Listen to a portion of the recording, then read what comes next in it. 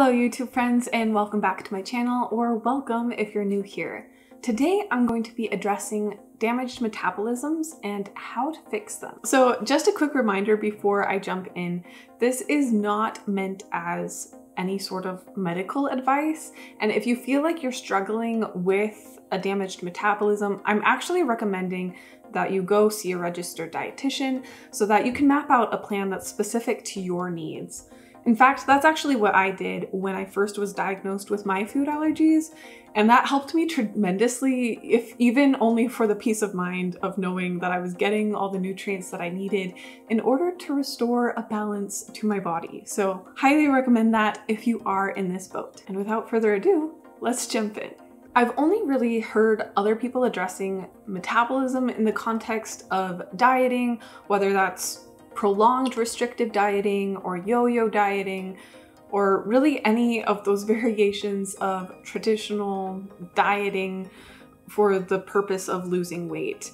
While these definitely have an impact on your metabolism, and I don't want to take away from that reality at all, I do, however, just want to address that those who have suffered from intolerances or allergies that have gone undiagnosed for extended periods of time, or even fairly brief periods of time, but when they might have lots of different foods that cause reactions in them, that can also lead to metabolic damage. And when I say metabolic damage, I'm really just referring to it that way because that is how it's commonly referred to as.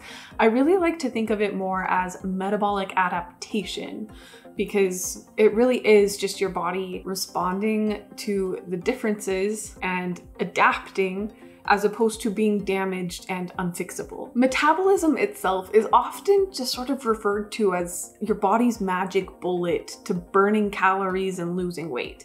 And I hate this because it is so much more than that. Your metabolism is actually all of the processes that are occurring on a cellular chemical level in order for your body to maintain its health in a myriad of ways, and not just regulating your weight. Adaptive thermogenesis, or metabolic damage, occurs when your body is in a state of a caloric deficit. Likewise, we incur a sort of metabolic damage when we have a nutrient deficiency or otherwise aren't getting all of the things that our body needs in order to maintain all of those cellular processes. And I just want to say, this can happen through a diet of choice or necessity. There are definitely those two routes to get to this end destination. So whether it's something that your body is doing to yourself, like if you've seen my story video, you'll definitely know what I mean by that, or whether it's a diet that you're choosing in order to try and help your health, these are some consequences that both of those routes can have in common. But just to give some validation to the food allergy crowd who may be watching this video, a 2011 study investigated the connection between food allergies and metabolism in mice. And the mice induced with a food allergy actually experienced more weight loss and more rapidly than anticipated based on the other controls. The researchers point to adipose tissue inflammation and systemic metabolic alterations in order to explain their weight loss. The researchers suggest that food allergy symptoms like vomiting and diarrhea likely contributed to the mice's unusual weight loss. Both of these symptoms result in an unbalanced ion exchange and water transfer, which may impair nutrient absorption and contribute to weight loss. And for those of you who don't have food allergies, another study investigating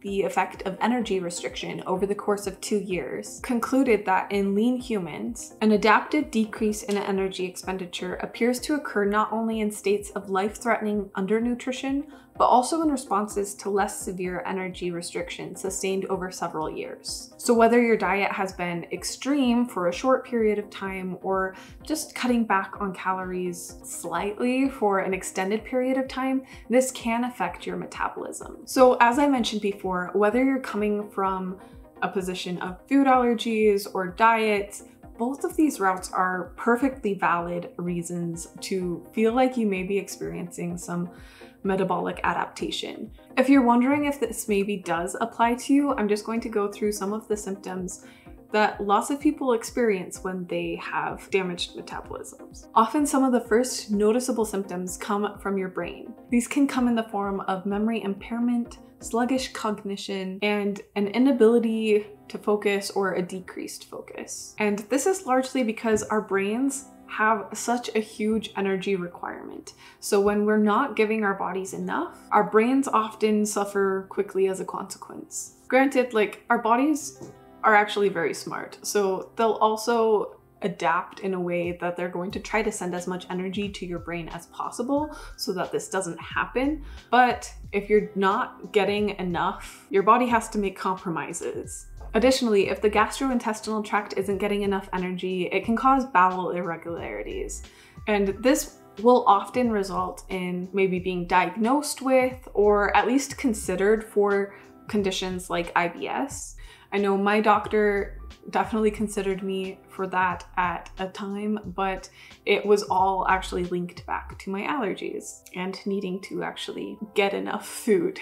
Other symptoms include a myriad of bodily functions that can include low body temperature, low energy or fatigue, slow healing, mental health complications like depression or anxiety, and sleep disorders or headaches. You may feel your immune system is either underreactive or overreactive if you're constantly getting colds or infections.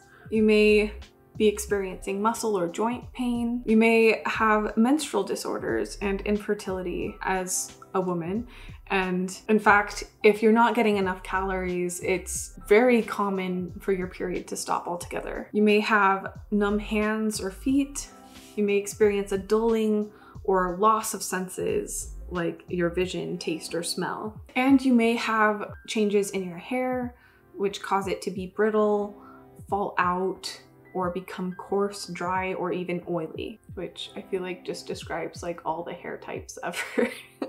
But whatever. So just to reiterate, if these symptoms are resonating with you and this content so far is resonating with you, I highly recommend you go seek the help of a registered dietitian, because they'll be able to make sure that your personal nutritive needs are met. But just to instill some hope, I know that in the fitness influencer world, I've heard numerous sources claim that you can't fix a damaged metabolism. And this was devastating to me when I was first diagnosed with my allergies and I was on my mission to restore my health. And it felt like that was a huge roadblock if that was true. And at the time I was using fitness influencers quite heavily for my health and nutrition information, which was not wise, but it's what I did. But I think our bodies are a lot more forgiving than we give them credit for. They want to be healthy and whole. So I'm going to turn to the scientific literature to explain what things can actually be done to restore a metabolism to its full potential. So number one is just make sure you're getting enough calories. Because of the deep-seated influence of diet culture in this world, it's really all too easy to underestimate the amount of calories we actually need in a day. Because a lot of the numbers out there are really geared toward losing weight as opposed to maintaining or even restoring your metabolism. And especially while you're trying to restore your health, your energy needs are actually greater than they would normally be. So it's important, again, to work with a registered dietitian so that you know your specific needs and you can be getting the energy that you actually need in order to not just maintain, but actually restore your health. If you think about it, your body is really only able to use the energy that you give it. So if you're constantly not giving it enough energy, it has to really prioritize tasks, and some things are very neglected in your body. So in order to make sure that those neglected tasks get done and your regular maintenance gets done, you need that extra amount of energy in order to come back to an equilibrium.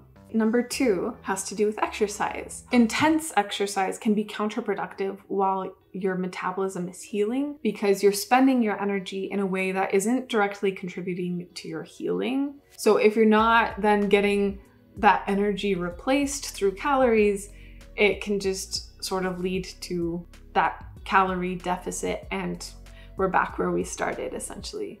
And this isn't to say that exercise is bad and not to do it. Of course, exercise is wonderful. Just know that if you are actually experiencing a damaged metabolism, intense exercise can have negative consequences. The third thing, of course, is to get adequate sleep. This allows your body time to make its necessary repairs and to keep your energy up when, like I mentioned before, your energy needs are higher than they typically are. Number 4 is to do whatever you can to reduce your stress. And this can look different for everyone, whether that's just taking some time to sip on some tea or to go for a walk, do some yoga, meditate, whatever it is for you, that is essential. And it's important to reduce your stress because chronic stress is known to adversely affect your metabolism and can actually lead to weight gain, which if you're in this process of healing, that can trigger some intense emotions for those of us who have been struggling with diet culture. And number 5 is actually from my personal experience, which sort of has to do with what I just said, but it's important to accept your body. As you heal, it's more than likely that your body is going to fluctuate in its size, shape, and weight. So all of these metrics that we're used to kind of looking at for one reason or another, they need to lose their value because your value is really intrinsic and inside of yourself.